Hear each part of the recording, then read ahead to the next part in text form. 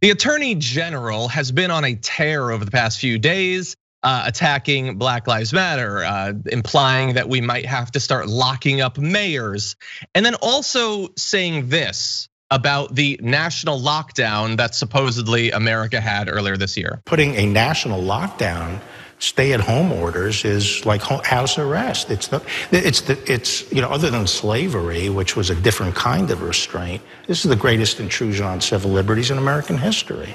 That was a short clip, shorter than most, but man, I hate every word of it. I hate every pixel of it. Anna, what did you think? It's been going around. Well, I think that William Barr is just adding more fuel to the ignorance and stupidity that's been, the main response by right wingers in this country. I'm specifically talking about the electorate. I understand the need to be skeptical of what the government asks you to do. I think that a healthy level of skepticism is okay. But I completely disagree that this was done with the intention of violating civil liberties. We're talking about social distancing guidelines that could have, if they were implemented properly and actually followed properly, could have saved tens of thousands, if not hundreds of thousands of people's lives. This is a pandemic. That means that you need a collective effort in order to basically slow the spread of this incredibly lethal virus, especially for people who have certain pre-existing conditions and members of older demographics.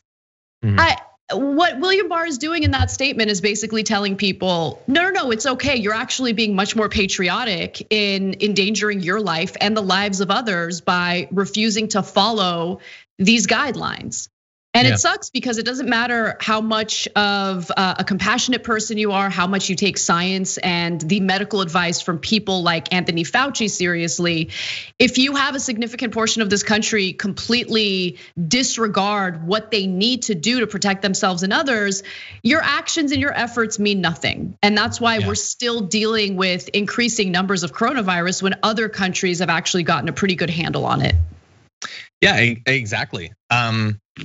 He seems to imply, and is he not merciful, that slavery, which he terms another type of restraint, is arguably worse. Okay, we'll give him slavery, but other than that, this is the worst. And obviously, people were right to fight against slavery, ergo, you're right to fight against this unconstitutional, tamping down of your rights. And it's pretty much this and slavery, and that's it. But you know what? We've got an awesome, very well-educated audience. So let's play a little game in the comments. So let's see if you can think of other worse offenses against American civil rights and liberties, other than just slavery and the constitutional limitations provided by this national lockdown. Those are 2 data points. Let's see if we can fill out that timeline a little bit. And also, one part that maybe we can just briefly focus on, the national lockdown was a big violation of our civil rights. What national lockdown? Yeah, what national lockdown is he referring to there? We didn't have one. We didn't have one. What we had was some areas locking down. Okay, generally across the country, you've had states and localities at various times, to various degrees, with various levels of penalties, having sorts of lockdowns. There was no national lockdown. Trump has fought against it from the very beginning, and on the state level, Republicans have fought against it. So, oh my God, we've got a lot of historical notes coming in. The forced hysterectomies are definitely another good violation of our civil rights and liberties. There's a lot of other good ones being listed there in the comments. Jim Crow, that was only 60 years plus of persistent violations of civil rights. Mass wave of lynching across the entire South. Yeah, lots of good info there. Warrants. No, there was no knock warrants. It continues till today. But there was no national lockdown. If there had been, perhaps I'd be doing this show from an Applebee's indoors right now with no mask. But we didn't do that. That's why everything is still so locked down. That's why I'm in an abandoned building. Yeah. I just think the absolute disregard for human life is jarring with this administration. And the fact that the Trump administration is just willing to politicize anything for their own political gain, right? They love to make people who are not victims out to be victims. And then their supporters take that message and run rampant in our cities. They run into local Targets, screaming at patrons who are wearing masks while they're indoors. I mean, that's what they've created. They've created this incredibly dangerous and divisive environment where people think that they're airing their grievances because they think that they're some sort of victim of a big government.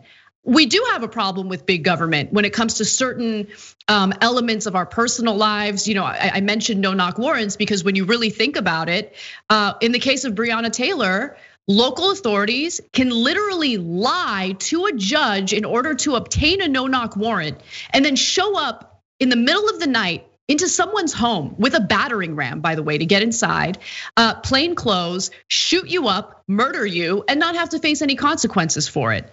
That's what happened in the Breonna Taylor case. The cops lied to a judge by saying that the Postal Service informed them that suspicious packages were showing up to Breonna Taylor's home. Later, the postal inspector was like, no, actually no one said that. They lied to the judge. And our civil liberties are being violated left and right every single day in real ways. Those stories get ignored.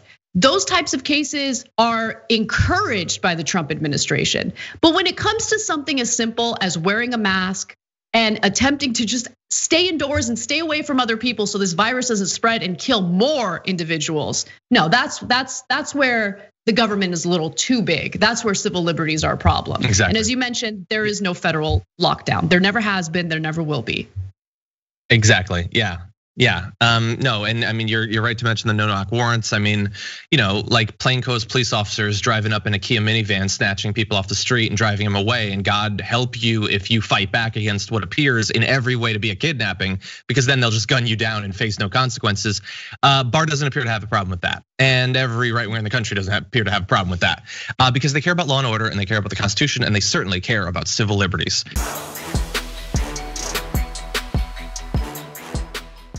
For more political news, breakdowns, interviews, stories of activism, and me trying my hardest to care about the occasional big celebrity news story, subscribe to our YouTube channel at youtube.com/The Damage Report. And you can ring the bell wherever it is so you don't miss anything.